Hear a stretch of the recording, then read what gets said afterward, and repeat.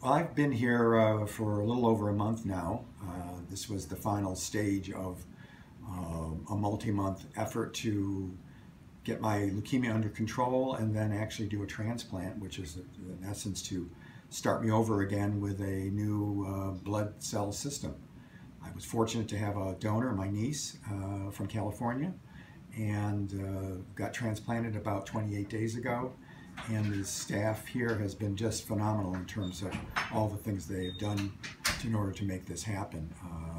Had some rough spots, some bumps along the way, some tough nights, and they were here, the nurses around the clock making it really comfortable for me and doing everything they could.